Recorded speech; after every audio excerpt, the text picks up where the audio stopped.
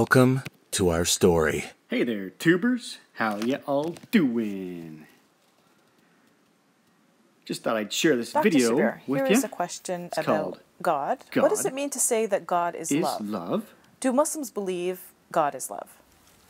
Yeah, the statement as it is a reflection of a statement that is found in the Christian Bible, where it says God is love. Damn. 1 John chapter 4, What verse 8. an ugly son of a bitch. That statement is not found like that in the Quran, and grammatically one might wonder about how that statement is put together, because it's like if we said God is green, green is a sort of a predicative adjective, so God is love is a predicative adjective of God. So, and that needs some analysis, but let's get back to what the Quran actually states. The Quran actually tells us that God is Ghafurun Wadud. He is forgiving, and he is Wadud, and Wadud means something like he is full of loving kindness.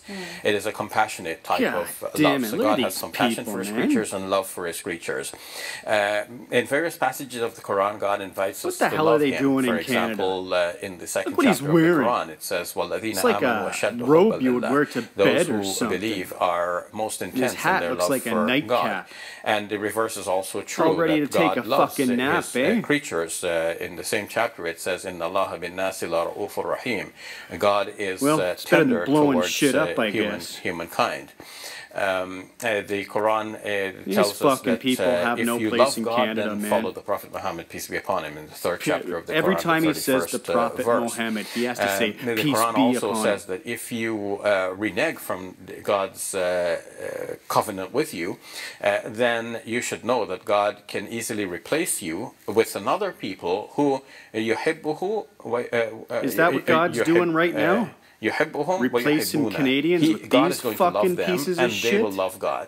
So it's a two-way street. God loves the people, and the people love God. So the idea that God is loving and kind, this is there in the Islamic teachings as well.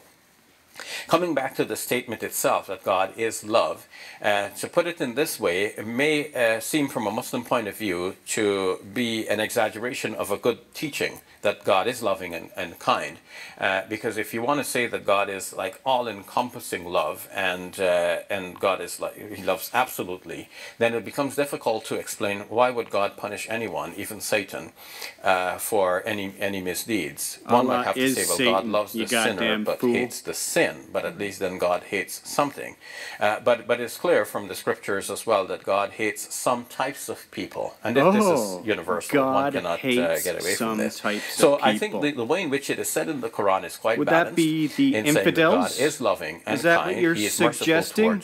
God is loving and kind, except he hates and we are some invited people to love God who are in return. non-Muslims. So beautifully put. Thank you for that, Dr. You're welcome. Beautifully put.